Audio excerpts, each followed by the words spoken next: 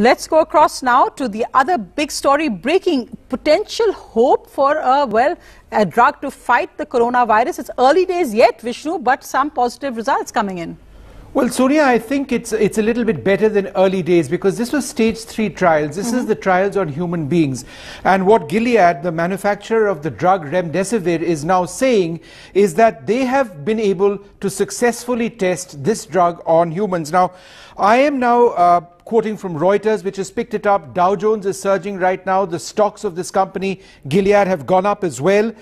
Now, in Gilead's study, 62% of patients treated early were discharged from the hospital compared with 49% of patients who were treated late. The trial was being tested on 397 patients and appears to have met the requirements of safety and efficacy in a 5-day trial process and a 10-day course. So 5-day course and a 10-day course. It was being replicated. So obviously we'll have to see what happens next. And there's a quote that Gilead is aware of positive data emerging from the National Institute of Allergy and Infectious Diseases study of the investigational antiviral Remdesivir for the treatment of COVID-19. We understand that the trial has met its primary endpoint and that NIAID will provide detailed information at an upcoming briefing. Now, what is Remdesivir? Well, it's been used in multiple emerging viral pathogens, including Ebola, MERS, and SARS.